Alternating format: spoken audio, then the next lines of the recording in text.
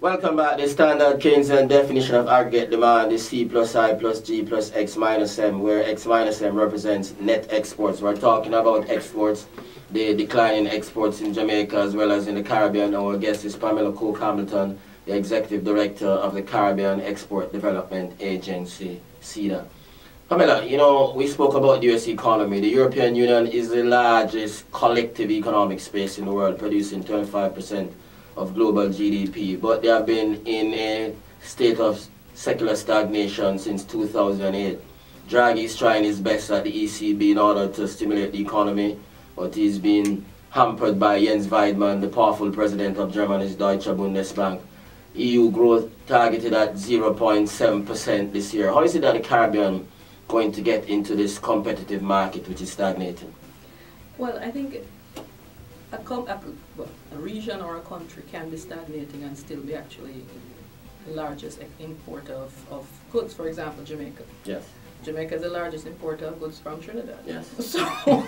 So it's not an issue of whether we can get into the market. Very competitive market. Very competitive market. Yes. What we have to do is to see how we can strategically determine what are the best entry points within within the European Union, yes, who are of course our major providers of grant funding. Yes. So what we are actually having, and this is a scoop for you, we will be having an EU CARIFORUM Business Forum in Jamaica in April, where we will be bringing European buyers into Jamaica and of course representatives from private sector across the 15 CARIFORUM countries to actually do a huge EU business forum and business-to-business meetings. The issue for us is to, as I said, determine what are the key areas. Agro-processing continues to be a huge area for us. And if you link it to our brand, and this is where we need to begin to look more specifically at how we sell the brand Caribbean. Yes. There are many countries who simply love the Caribbean and the Caribbean product. There's Germany.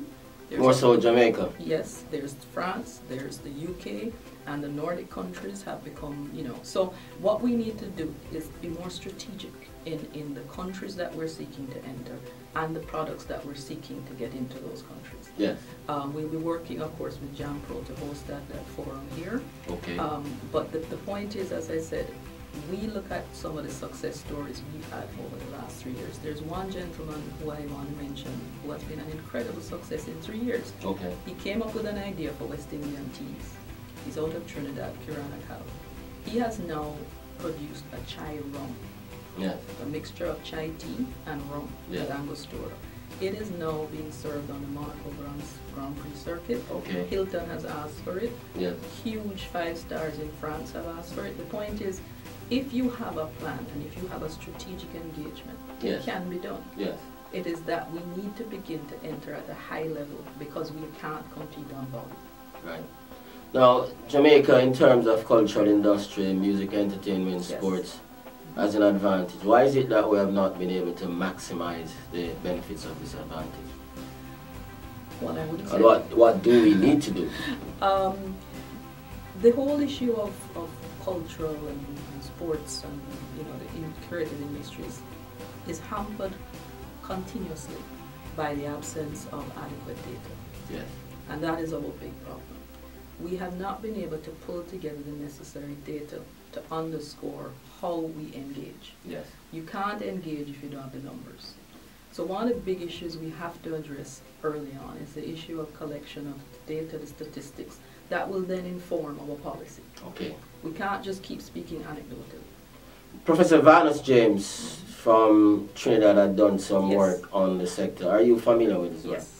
Yes, I am familiar with his work, and it was good work. But the point is, we haven't been able to build on that. No, we haven't been able to build on it. And secondly, one of the things we have to look at is each country has for example, Jamaica, brand Jamaica is highly recognized in the area of sports. More so than a Caribbean brand. It would be a brand Jamaica per se. But if you look at the area of music, we, for example, have created a platform called Soul Fusion. Yes. And we have taken many of the entertainers to Europe on study tours and also to London during the Olympics. Okay. And many of them have actually gotten contracts.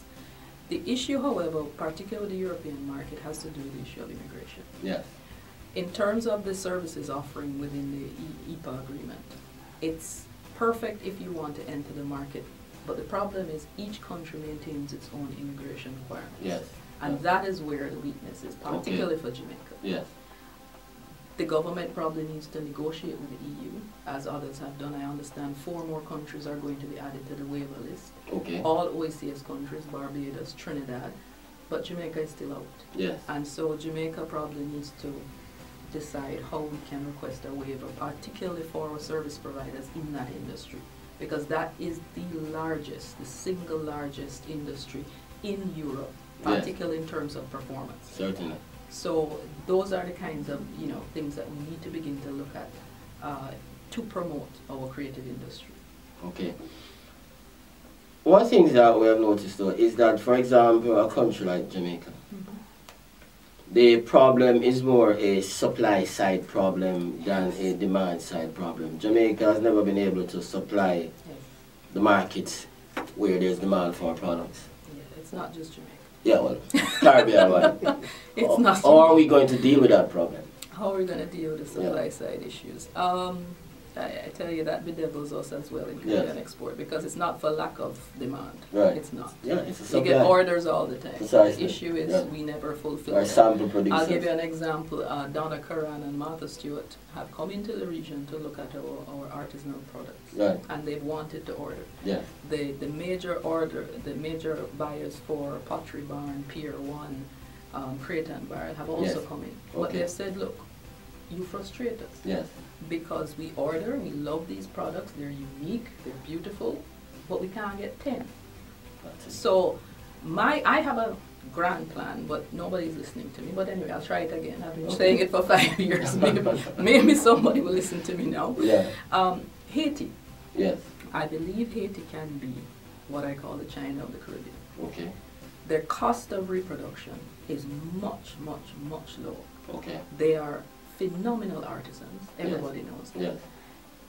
The concern for many, of course, designers is that their product will be stolen. But the point is, the prototype will be stolen anyway. Anyway, yes. What we can arrange is to do a situation where we reproduce in Haiti. The factories are there, everything is there, the labor costs are much lower. Yeah. They have the HOPE Act and HOPE Act 2. Yes. They're under the EBA. Yes. Duty-free, quota-free access for all their products Okay. into the US and Yes, Europe. Mark. Okay. Therefore, reproduce there, Mhm. do the prototypes in the rest of the Caribbean, license those prototypes, get the intellectual property so that you'll be paid for your design and Okay. then reproduction of that. But reproduce there Yes. so that we can sell in, 1, at cost, and 2, in much higher volume. Okay. That's my grand theory. All right, final minutes, Pamela. Tell our listeners, give us, what is it that you're going to do next year, and what do you expect to achieve? Okay, Caribbean exports. Well, next year, if we look at the fact is we're closing out the 10th European Development Fund, ramping up for the 11th, hopefully in 2016. But next year we have a couple of things on the radar. One, as I said, is this validation session to reignite the private sector advocacy framework. Okay. Probably through a Caribbean Business Council. Okay. The second issue, of course, is working on what I hope will be a creativity park somewhere in the region. Okay. On innovation and putting some young kids in a creativity park. Okay. And allowing them to simply create. Okay. The third we're looking at is the EU CARIFORUM Business Forum, which I mentioned, which is going to be in Jamaica in April, and we've already agreed the dates with JAMPRO. We're going to have the Exporter of the Year Awards, which is going to, of course, highlight the best exporters, the newest, the emerging ones, the most creative ones, and also alternative energy, those who have utilized alternative energy. And of course, financial services. We have been given the mandate to work on that, and we're hoping to set up a secretariat. We were able to get 8 countries prevented from being blacklisted in October because of the work we've been able to do to inform the countries. So we're setting up a secretariat and then an institute for financial services along with the University of the West Indies and the Bahamas Institute for Financial Services. Okay. So that's what's on our plate. Okay. And anything else that anybody else wants. Okay. Great. Pamela, we're out of time, but I must thank you very much for joining us on Real Business on Power 106 today. Yeah, we also need to talk about Cuba, but you go ahead. I think that's going to be a phenomenal opportunity. Certainly, certainly, certainly. Thanks for joining us. All the best for the season and a prosperous new year. Same to you, Ralston. Okay. Thank you. Bye-bye.